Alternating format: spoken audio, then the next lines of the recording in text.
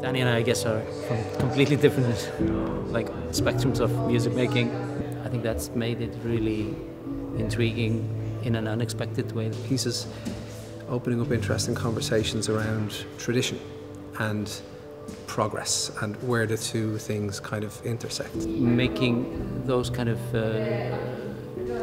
comparisons have made the storytelling a lot more interesting than if it was just the one-sided story of a traditional accordionist. Push for me perhaps into the contemporary and into this room and how this world works and operates, and the brilliance of how broken talkers operate.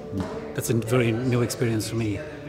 This is a very deeply kind of Irish story of the traditional musician, but raises a lot of questions that I guess we ask ourselves every day about how and why and what we're doing this for.